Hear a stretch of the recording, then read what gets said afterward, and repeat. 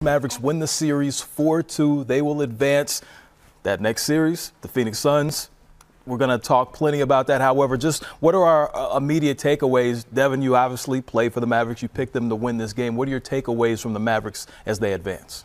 You know, they get a taste of what it's like to win a closeout game. Last 3 games that they had, closeout games, I was part of one. 2020, I think 2020 and 2021, they lost.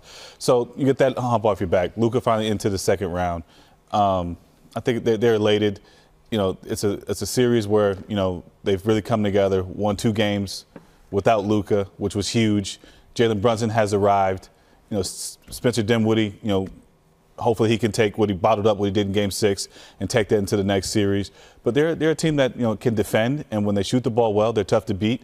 Going against a Phoenix team that they were 0-4 against this year, so it's going to be a great matchup. But we talk about Chris Paul, Luka Doncic in the second round. That's going to be an exciting series. Yeah, I think they're very similar to the Boston Celtics. One of the better teams in the league for the last couple of months, right? I mean, they turned it around defensively, became one of the best defensive teams in the NBA. You have Luka Doncic, an absolute star that can win any game by himself. The emergence of Brunson, like you said.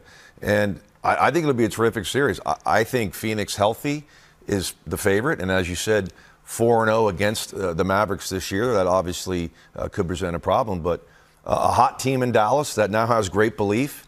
Finished one on the road. You're feeling good about yourself.